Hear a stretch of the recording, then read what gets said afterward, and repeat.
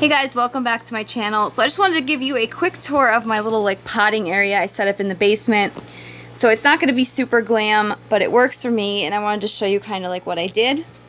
So the first thing I have here is this desk that I picked up for free on Craigslist, and it's just like a fiberboard one, so I had to keep it inside. I ideally wanted this to be outside like a potting bench, but the rain would have destroyed this within like a month, so for right now I'm doing it in the basement.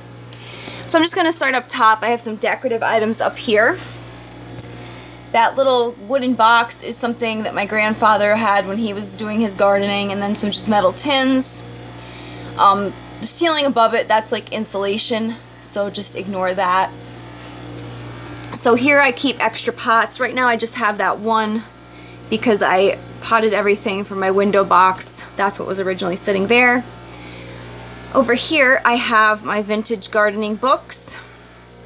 Those are some bottles. I went on a hike and there was I guess an old junkyard type thing in the middle of the woods, and they were all in there. The two shorter ones are actually still full of stuff. I couldn't get the lids off, so I just thought they looked kind of cool sitting there. Then in here I have extra plant markers.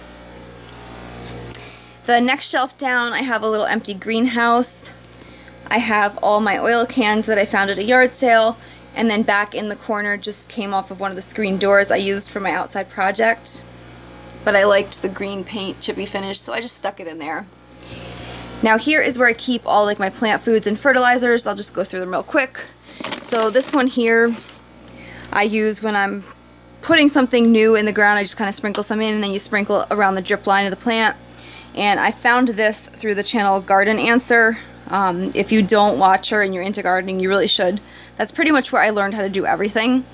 And then this here is some worm castings that I just use when I'm doing potting soil to make the soil a little better. This is rooting hormone. This is for experiments I'm doing to see what I can get to grow. This one here is a Miracle Grow one that I showed you guys. It hooks to the end of the hose, and this thing is amazing. Now I know you're supposed to buy the refill bottles, but I take it apart. You can easily pry the top off and refill it from a bigger bottle. It's way more cost effective that way. So here I just have the things that I'm working on. That's my basket for weeding. That's one of the pots that a plant came out of. Over here I keep a terracotta pot to put tools in. I'm going to be planting this up today with some rosemary. This is that self-watering one I'm going to give a shot. And then underneath I keep the soil. In this drawer here I keep scissors and gloves. And then in these drawers I keep extra containers from all the plants I've bought. That way if I need them for these experiments that I talk about, I have stuff that I can try growing. That one's empty and that one's empty. Right here I have a little wooden box that I built to hold all the weed whackers and shovel type tools.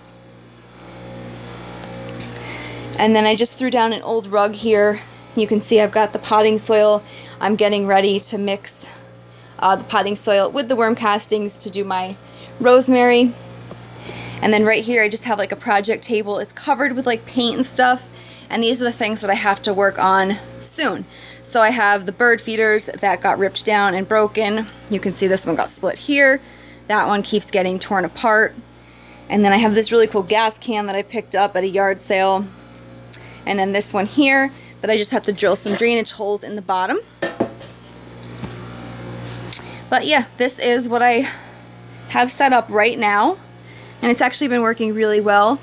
Hopefully next summer I'll be able to have an outdoor one. Oh, and then on the side here I just put some hooks to hang my garden knee pad, and then a little broom handle that I can just sweep off the desktops when they get dirty. So thank you guys for watching. I'll see you in the next video.